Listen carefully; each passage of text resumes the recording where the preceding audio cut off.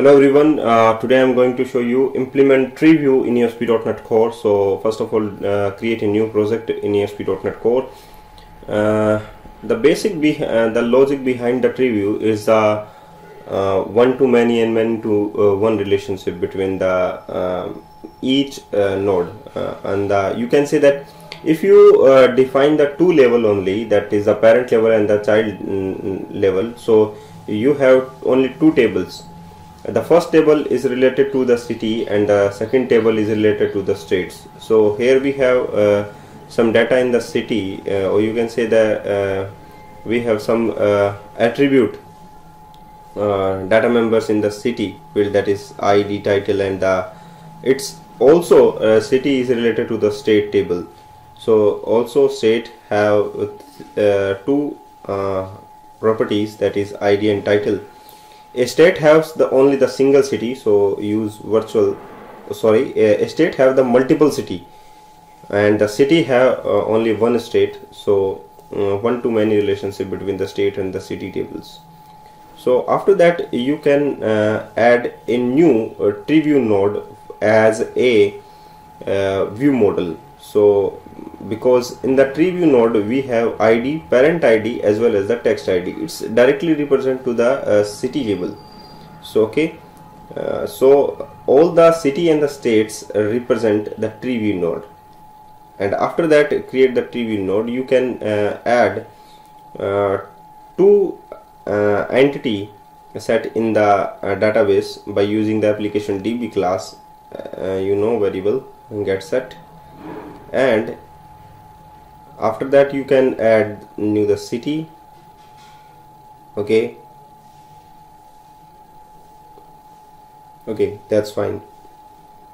Now you can migrate your migrate your database by using add migration and perform migration. So migration is completed by using update database command. Yeah, successfully created. So close all the tabs. Now after that you can add a new controller class, or you can say you can do in the home controller also. So first of all check your database, because initially you can put some data in the database table like the state and the city. So first of all check ASP.NET Core. Yeah, there is, yeah, successfully created in the Explorer. It's not my database, it's yeah, city and state is there.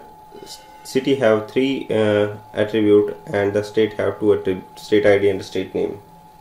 Okay, now in the home controller class create a application DB object and initialize with the by using the constructor class.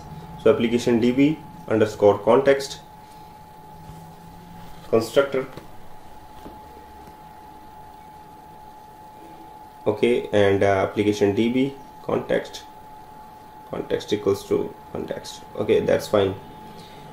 Now in the index section method we can retrieve the data from the state table as well as the city table and pass to the TreeView node.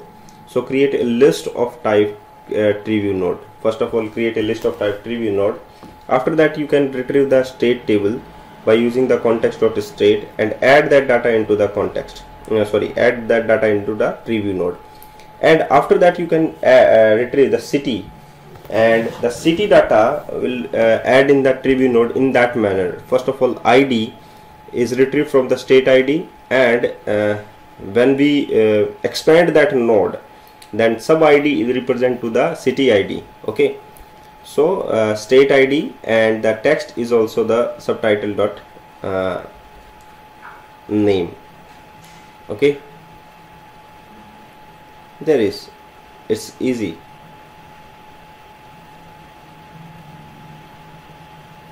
It's a relationship between the one-to-many relationship between these tables.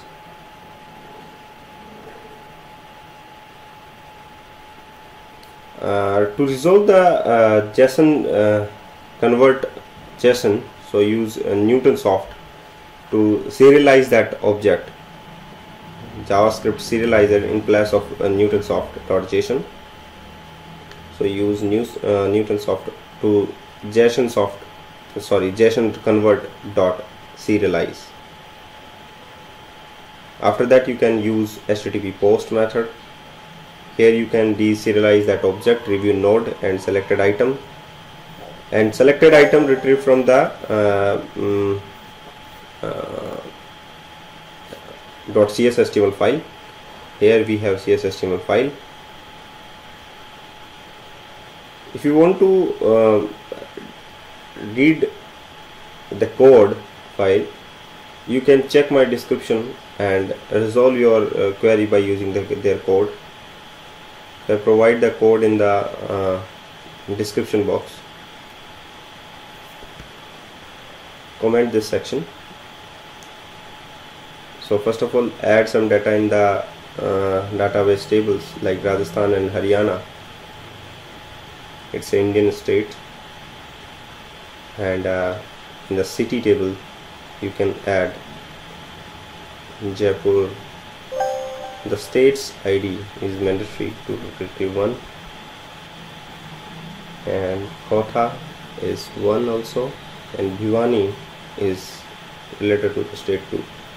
So thank you guys for watching this video, and keep watching my all other videos which is related to ASP.NET Core. I am providing you better video tutorial of ASP.NET Core in future. If you learn better, then you get a related job. Okay, here we have 3 items in the selected. So thank you guys for watching this video again, and keep watching all other videos. If you find the code, please check my description box to related the source code. So thank you guys again for watching, and don't forget this, please subscribe my channel, because I need your subscription. Please subscribe my channel. Thank you guys.